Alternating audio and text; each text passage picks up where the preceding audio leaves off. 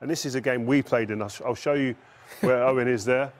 To be fair, Reed, this goal cost me about 3 or 4 games at Manchester United. Why is that? And there's me at the Don't back. remind him. No, honestly, Lindsay, and I remember I didn't realise, but I think Sir Alex wasn't happy with the fact that I wasn't central, so where the goal ends up. I remember watching it back thinking, I didn't think I was at fault for that.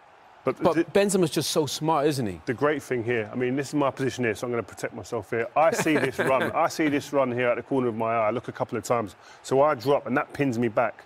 But I just wanted to take it on slowly and watch Benzema, the way he doesn't allow Nemanja Vidic, who's here, he doesn't allow Vidic to get close to him. He stands away from him, keeps him so that distance we spoke about.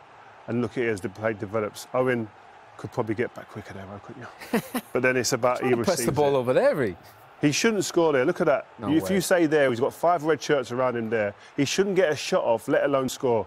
But he does. And I'll let it go on now, and you can talk about it. And this is the moment I realised we're working against a player who's going to be at the top of the game. That's the thing I like there. You know, when he's checking his shoulder, you know, his awareness. He's not up against people.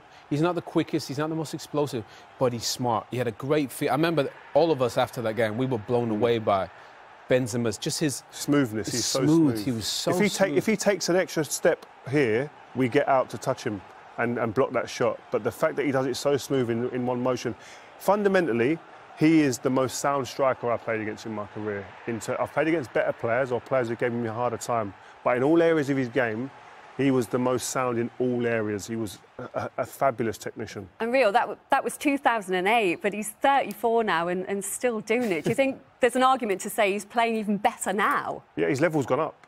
Regardless of when Ronaldo was at Madrid, when he wasn't the main man, I thought he was still a fabulous player. But again, Ronaldo's left, responsibility taken on his shoulders, embraced it and got better stats, better output. He's been phenomenal. He really has.